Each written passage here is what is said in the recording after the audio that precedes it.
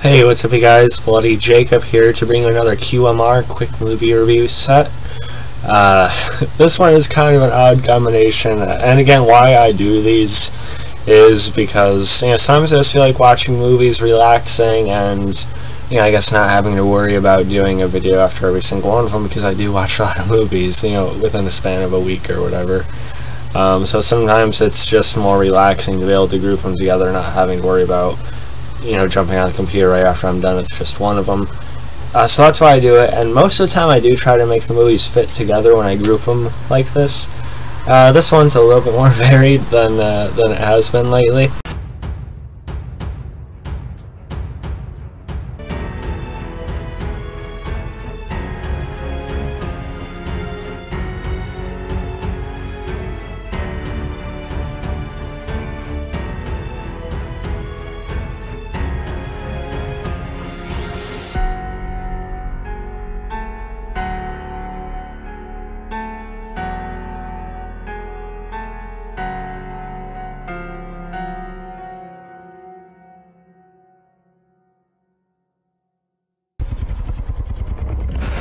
Today we're going to be talking about the two rebooted Kickboxer movies, Kickboxer Vengeance, which came out in 2016, as well as Kickboxer Retaliation from last year in 2018, both with Jean-Claude Van Damme returning as a mentor, Master Durand.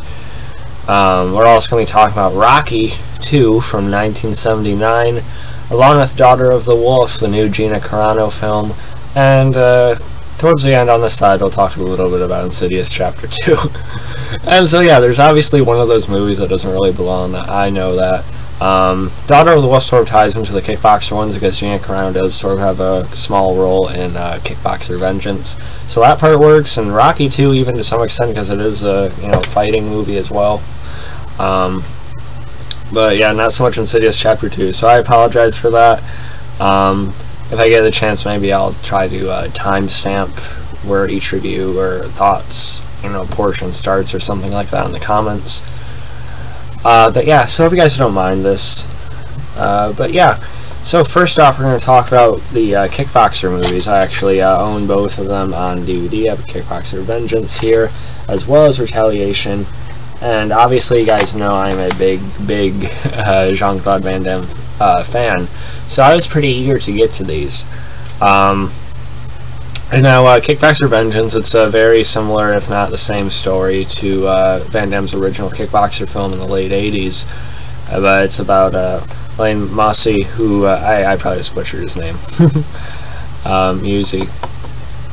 He plays Kurt Sloan in this. He's always been there for his brother Eric, who's known in the martial arts world as a modern-day warrior. But of course, when the ruthless and undefeated fighter Tun Po, played by Dave Bautista, brutally ends Eric's life in an all-holds-barred match in Thailand, Eric devotes himself to training with the master in a quest for redemption and revenge. So yeah, it is kind of beat for beat the same movie as the original, although I do think they kind of switch the timing of things a little bit differently. In fact, even in the original Kickboxer, his brother isn't actually killed, he's paralyzed instead. But with that, I don't know, I just sort of felt like they had, I don't know, formatted things is the right the right way of saying it. But they switched it around so it's not like a shot for shot or a scene for scene remake necessarily. So that part is appreciated a little bit. I gotta say, Dave Bautista did a very nice job as Tun Po. He's not quite as over the top and you know, sort of just a greedy villain as the original was, with the original actor's portrayal, which is fine for the time as well. Bautista's version felt more like a real character. He actually has some more dialogue of his own. And you know, with that, you're not really going to top Van Damme for the first one, but Lane, I thought, did a fine job. I mean, most of the action in this and the fight scenes are, you know, pretty solid. The choreography is pretty good. It's both of these movies, they flow pretty smoothly, I want to say, in terms of that. There are some cuts here and there which mess with it a little bit sometimes, but I think it's pretty good on that end. Gina Carano really doesn't have much of a role in Vengeance, which was unfortunate because I've become a pretty avid fan of hers as well.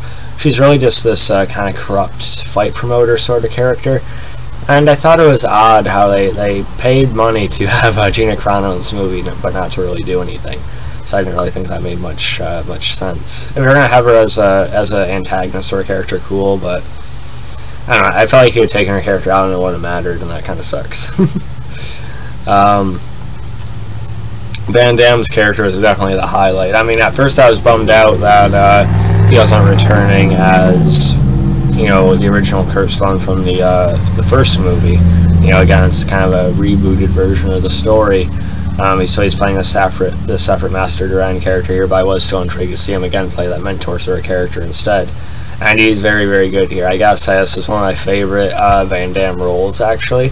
I just thought he had a really good personality as, again, kind of the mentor character. Made it a little bit different with him, you know, on that end of the dynamic instead of the student. So a lot of their training's really good. There's a throwback to some of the coconuts, you know, from the original movie. And Van Damme actually gets in on quite a bit of the action as well. He's not really held back, at least in this first one.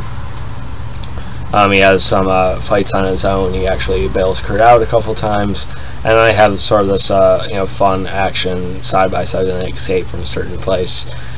So I actually really enjoyed this, and it is a little bit more violent than the original one. It's like in this, it's to the death, so it's not like Tun Po is just knocked out at the end or something. He's very hell-bent on, you know, killing him. Because, again, it's sort of different in this one because the brother actually survived in the original, but in this he's dead, so you kind of get the point of that. But yeah, the final fight, again, really good. Batista is convincing as Tun Po. Felt like a more realistic, well-rounded version of what that kind of character would be like. And I liked it a lot, actually, probably more than most people did. Could it be within my top 10 favorite Van Damme movies? Again, it's hard to compare it to like his, you know, starring early films, but again, I think it's one of the coolest, one of my favorite characters Van Damme's ever actually played. So could be. And now Kickboxer Vengeance. I was eager to see this one as well because you have the actor who, at least in part, played the Mountain through a certain span in Game of Thrones. You also have Mike Tyson in a small role, as well as Van Damme coming back to play the Master. And I gotta say, out of the two, I actually preferred Vengeance, I think.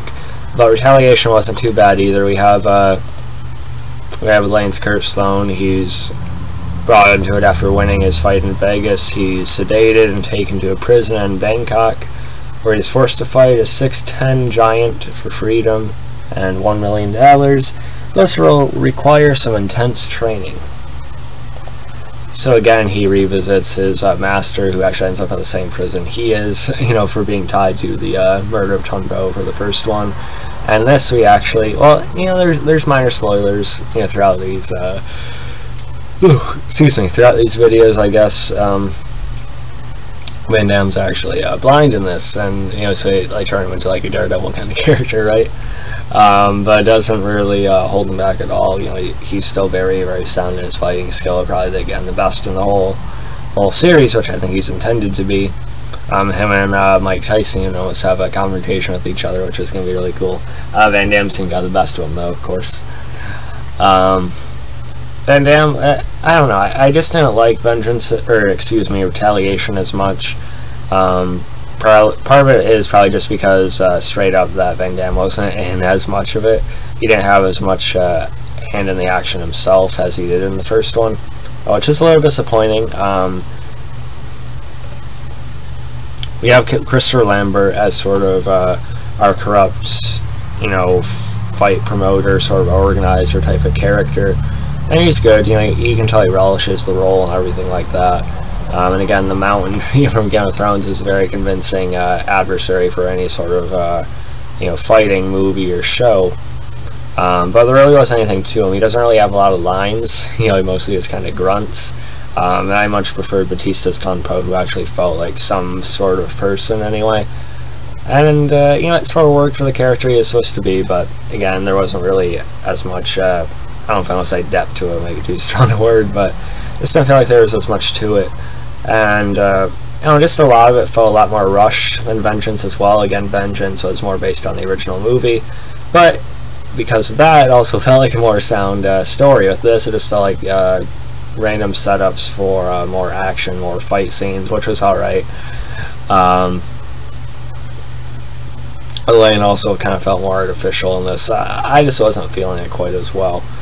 The movie goes how I think it does, and it's hard, the ending is a little more abrupt as well. But yeah, overall, I did really like him though. Van Damme made it for sure, but I liked him a little bit more than I thought I would actually. I'd give Kickboxer Vengeance, I don't know, a B. I think I actually enjoyed it that much, you know, somewhere around like an 85, something like that. And then Kickboxer Retaliation, I could probably give like a 79%, you know, C+, somewhere in there. Maybe like an 80. But yeah, let me guys thought about both of those. And now we're going to be talking about Daughter of the Wolf, and this one Gina Carano is actually the star of. I've reviewed numerous movies of hers in the past, you know, from something like Scorched Earth to In the Blood and Haywire. There's a couple more of hers I need to see, but you know, I've reviewed like a good bulk of her films. And Daughter of the Wolf just came out this year. It's actually on Redbox right now, so check it out if you would like. I don't think it's supposed to get a DVD release or anything until nearer to September, I believe. I could be wrong about that. It also stars Richard Dreyfuss and Brendan Furr. Military veteran hunts the men who kidnapped her son, so it turns into this whole survival sort of chase through the snow in the woods and everything like that. And you know, I was anticipating this movie a fair bit. Like I said, I do like Gina Carano. I feel like she still has a lot of untapped potential as like an action movie lead. I still feel like she hasn't been in a great movie yet. I still feel like that's on the horizon for her, but unfortunately this one wasn't it. I was a little disappointed with it. I mean, I liked the survival aspect of it. I didn't mind that it was more of like a drama, thriller type of thing instead of just straight up action. Although there's a pretty good kind of shooting confrontation near the beginning of the movie where they try to set up a deal. It's mostly just a lot of survival and more about the thrill and sort of build up of it, I guess. The wolves are utilized fairly well. But with a title like Daughter of the Wolf, I felt like there's going to be more of a history with her character, that she actually, you know, is sort of like raised, you know, not in the woods, but like, you know, maybe her father, who we hear about periodically, had taken her out or something like that. But there's really not much explored there except that her father wasn't really all she thought he was cracked up to be, and different things like that. I felt like they could have added more substance, a little more depth there to just give it an extra sort of edge that I was expecting. Richard Dreyfuss, you know, he's charismatic, but I didn't really find him to be too threatening of a villain. I mean, the way he looks on the cover there is more threatening than he ever is in the actual movie, which is unfortunate. Brendan Furr is fine. He's one of the workers for Dreyfuss's character, you know, who Gina Carano uses to try and track down her son. And, you know, he starts to have some sympathy with her and everything like that. You know, I've seen him in a number of independent projects. He was in, he had a kind of supporting side role in 13 Eerie with my all-time favorite actress, Catherine Isabel. And he's been in a few other things over the years. I didn't mind Tim. He's always semi-likable anyway, if not a bit dry. There definitely could have been more action to it. Like I said, I was fine when I realized it wasn't going to be that kind of movie. But I still felt like no movie has like fully utilized Gina Carano the way they could. I feel like she hasn't quite landed in the right movie yet. Although she does have a pretty sweet kill with it. I think it's a tomahawk or an axe, one of the two it was. I felt like there could have been a little bit more of that. Just simple things that I think are obvious that they could have added to it, but they didn't. The environment again was the best part of it, but other than that, it was a bit of a letdown for me. I seen some people bashing it pretty harshly. I wouldn't go that far with it. I still would give it, I don't know, like a C, somewhere in the 70% range. I'm not sure. 73, 76%, somewhere in there, I think. Let me guys talk about if you have a chance to see it yet. Like I said, it's on Redbox, or you can rent it on Amazon, I believe, as well. So yeah, Daughter of the Wolf. And then now, switching gears in a major way, We're going to be talking about Rocky 2, of course, starring Sylvester Stallone and Carl Weathers, actually directed and written by Sylvester Stallone, and of course, the direct follow-up of the original Rocky. Rocky struggles in family life after his bout with Apollo Creed, while the embarrassed champ incessantly goads him to accept a challenge for a rematch. Now I reviewed the first Rocky and another QMR in the past.